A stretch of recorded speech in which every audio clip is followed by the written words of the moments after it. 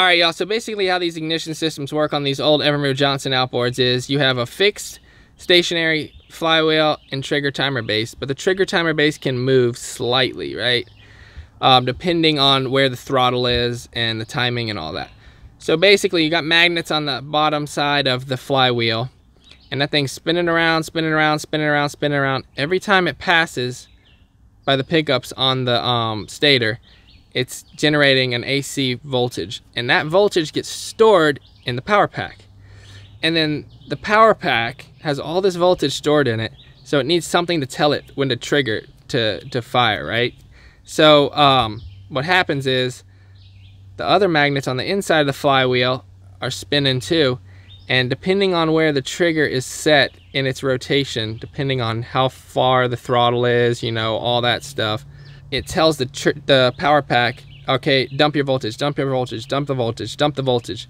So basically what happens is stator generates all the voltage, trigger does its job, it triggers, it tells the power pack when to dump its voltage into the coils, and then the coils, you know, do their thing. They step that voltage up from whatever 400 volts all the way up to thousands and thousands of volts, and it fires.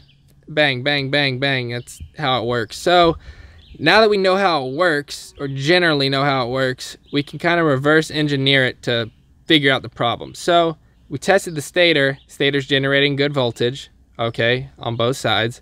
Not the problem. The trigger isn't telling the power packs when to fire on this outboard, apparently. So that's why we're replacing it.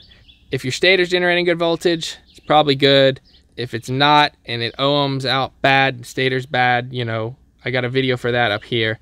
These things aren't easy to fix. I get it, guys. It just takes time. Sometimes, you know, you got to get a new trigger timer base, try it out, see if it works. If you don't have all the specialized equipment, sometimes you got to get a new stator, try it out, see if it works.